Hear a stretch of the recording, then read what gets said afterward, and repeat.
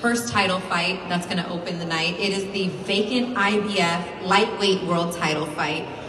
A lot of eyes will be on this fight, not just because of the talent of the two fighters involved, but there's been rumors, I don't know if it's been confirmed yet for sure, but the winner could be facing Vasily Lomachenko in a unification fight.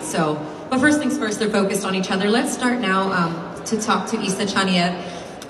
Isa, 13-1, 6 knockouts. This is the first time you're fighting in the United States. We have a translator? Thank you so much. How does it feel being here in the United States and getting to show your skills to the U.S. audience? Это первый раз, что ты дерешься в Соединенных Штатах. Каково это, какие ощущения у тебя, что ты чувствуешь, как ты хочешь выступить перед американской публикой? Добрый день всем.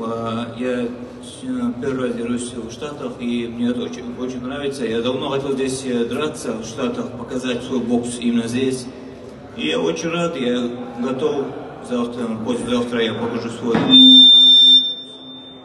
И вы все 2 февраля увидите.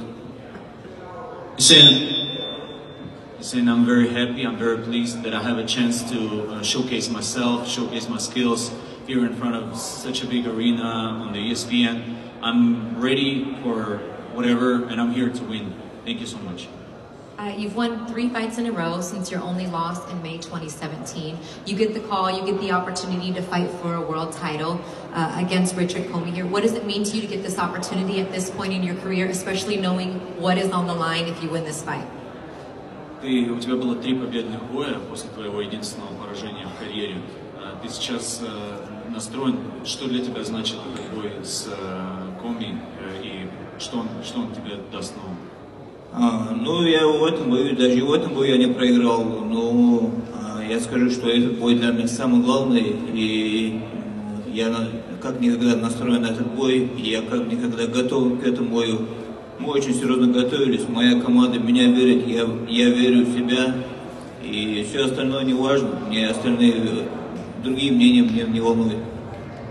I never lost a fight. The loss that I have on my record, I never lost that fight. So I'm ready for this fight. I prepare as hard as never before. This is the most important fight in my life right now. And my team trusts in me. I trust in myself. And other things doesn't matter to me. Isa, thank you very much. Thank you. Thank you. If we can get everybody in the back just to turn... Please.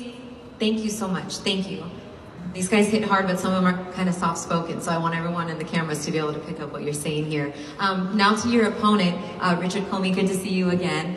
You're joined up here by your trainer, Andre Rozier. You're a DiBella Entertainment fighter. Who says Top Rank can work with other promoters? We got DiBella fight. We got all kinds of co-promoters up here on this card. And Richard, you get this opportunity to fight for a vacant world title because you earned the spot. You're ranked #1. Let's first ask Andre how your training camp went for this fight, being that he's getting an opportunity once again to fight for a world title. Oh, we've had a wonderful training camp. We are fortunate and blessed enough to have elite fighters that were his sparring partners, from Chris Algieri, Curtis Stevens, Alex Vargas, Saddam Ali. This was a fantastic group, and they encompassed Richard in a lot of hard work, but they always gave him the confidence to believe that he was going to be the IBF lightweight champion of the world. And he worked his butt off for it, and I think on Saturday night, everyone will see why this young man is special. Richard, did you think after the loss to Robert Easter, did you know you were going to kind of have to put your nose to the ground and work hard?